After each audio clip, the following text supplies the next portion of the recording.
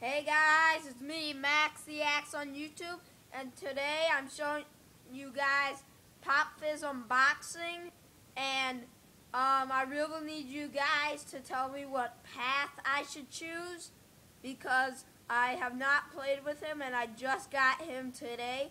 So please comment and tell me what path I should choose. And guys, look, his Pop is amazing. He says his catchphrase is motion of the potion. I just got him today. He was $10.99 at Target. I really wanted him. He was very cool. I really liked him because I know he drinks potions and he throws potions. And I'm not quite sure what a Z move is yet, so you guys need to tell me what path I should choose.